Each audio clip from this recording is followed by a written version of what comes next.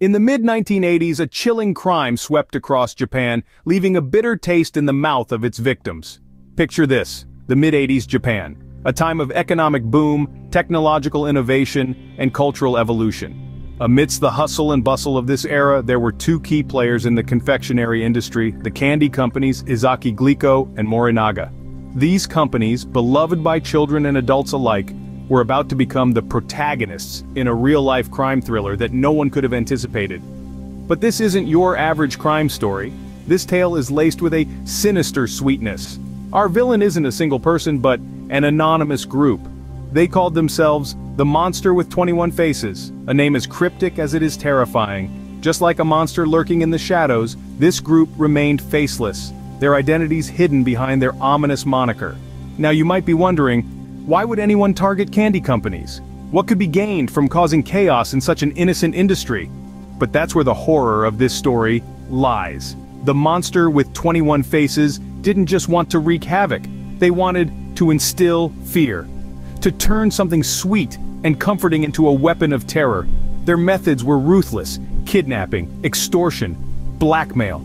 They demanded large sums of money, and when their demands weren't met, they threatened to poison candies with cyanide. Imagine a child's delight turning into a parent's worst nightmare, all because of a candy bar. Despite extensive police efforts, the identity of the Monster with 21 Faces remained elusive. The authorities were left scrambling, always one step behind this faceless adversary. The candy companies, once purveyors of joy, were now entangled in a web of terror, their reputation on the line. And so began a reign of terror that would baffle authorities and remain unsolved to this day. The first taste of fear came without warning. On March 18, 1984, the darkness of the night was pierced by the sinister intentions of a group that would come to be known as the Monster with 21 Faces. The president of Ezaki Glico, a major candy company, was at home with his family when this unknown group made their first strike. In a chilling move, the president was kidnapped, right from the heart of his own sanctuary. The gang didn't just want money, they had a taste for theatrics, for playing games that terrified the public and baffled the police. They demanded a staggering 1 billion yen and 100 kilograms of gold bullion. This was no petty crime, it was a daring statement, a declaration of the chaos that was about to ensue. While the police scrambled and the public watched in fear, the president of Glico was living a nightmare. But, in a surprising twist, he managed to escape. After 3 days in captivity, he found a moment of opportunity and took it, fleeing from the warehouse where he was being held. His escape was a small victory in what was shaping up to be a war. The president was free, but the Monster with 21 Faces was still out there, lurking in the shadows, their identities as unknown as their next move. The police had no leads, no suspects. They were playing a game of cat and mouse, but the mouse was invisible. This first act of terror shocked Japan. It was a direct attack on a beloved institution, a candy company that had brought sweetness to many lives. But now, that sweetness was tainted with fear. The Monster with 21 Faces had made their first move, and it was a bold one, a terrifying one. But this was only the beginning, the first taste of a bitter saga that was about to unfold. The Monster with 21 Faces was not done playing their sickening game. After the initial strike, the group didn't retreat into the shadows, as many criminals would.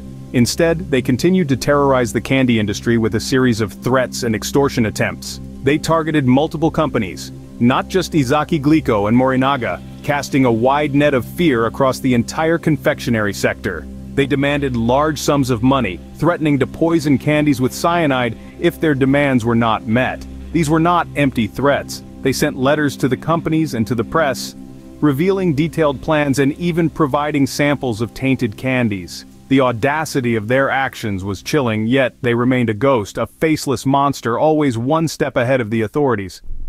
Despite the extensive efforts of the police to catch them, they seemed to be untouchable. The authorities were always a step behind, always playing catch-up. It was as if the Monster with 21 Faces was mocking them, flaunting their inability to be caught. The boldness of their actions and their ability to evade capture only added to the public's fear and fascination. The entire nation was gripped with terror. Parents were afraid to buy candies for their children, and companies were living in constant fear of being the next target. The Monster. with 21 Faces was not just a criminal group, they were a specter. A nightmare that haunted the dreams of every candy company executive and parent in Japan. Yet despite the palpable fear that gripped the nation, the monster with 21 faces remained elusive. They were like a shadow, always present but never tangible. They were a monster that hid behind a mask, a phantom that could not be caught. The fear was palpable, the danger real. Yet, the faceless monster remained elusive. The game took a sinister turn when the monster with 21 faces threatened the unthinkable. The saga of fear and confusion escalated dramatically when this faceless tormentor announced its most horrifying plan yet. They vowed to poison the candies produced by the companies they were targeting, Ezaki Glico and Morinaga, with cyanide, an extremely potent and deadly poison. The thought of such a terrifying act sent shockwaves through the nation. Imagine the sheer panic that swept across Japan. Parents were terrified for their children's safety, suddenly viewing every sweet treat with suspicion and dread. The joy and innocence associated with these candies were replaced with a chilling sense of danger. Every bite could potentially be a deadly one. The candy companies, already reeling from the threats and extortion, found themselves in an unthinkable situation. Their products, once symbols of joy and indulgence, were now feared as potential carriers of death. Sales plummeted as consumers shunned their products. The companies scrambled to reassure the public, but the damage had already been done. This threat also brought a new level of urgency to the police and authorities. The stakes had become frighteningly real. They were no longer just dealing with a case of corporate blackmail or a rogue gang seeking financial gain. They were now facing a potential public health crisis, a threat to the lives of countless innocent people. Despite their best efforts, the authorities were unable to catch the culprits. The monsters, with 21 faces, continued to elude them, their identities as hidden as their motives. This added a layer of frustration and helplessness to the already tense situation. The stakes had never been higher, and still, the faceless monster remained at large. The monster, with 21 faces, had turned a game of cat and mouse into a terrifying spectacle, their threats hanging like a dark cloud over Japan. The fear, the uncertainty, the danger, it was all intensifying, and yet, the end was nowhere in sight. Despite the best efforts of the authorities, the monster with 21 faces slipped away into the shadows. These spectral figures, who had wreaked havoc on Japan's candy industry, seemed to vanish as quickly and mysteriously as they had appeared.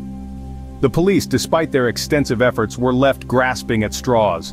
Detectives, investigators, and even private citizens were mobilized in a nationwide manhunt. Roadblocks were set up, houses were searched, and thousands of police hours were dedicated to the case. The authorities were relentless, working around the clock, following every lead, no matter how minor or insignificant it seemed. Despite their tireless efforts, the trail went cold. The monster, with 21 faces, was as elusive as a wisp of smoke, slipping through the fingers of law enforcement, leaving no trace behind. The last communication from the group was as chilling as their crimes. In August of 1985, a final message was sent to the media. It read, "We forgive Glico and Morinaga." After that, silence. The monster with 21 faces was never heard from again. Their sudden disappearance from the public eye only added to the enigma surrounding their identity and motives.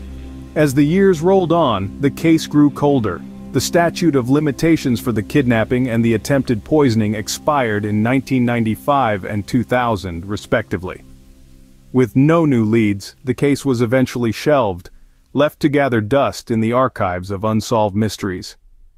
Yet, the specter of the monster with 21 faces still lingers.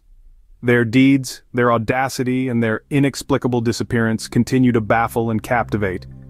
The unanswered questions they left behind serve as a chilling reminder of the case's unresolved status. And so, the case of the monster with 21 faces remains one of Japan's most chilling and unsolved mysteries.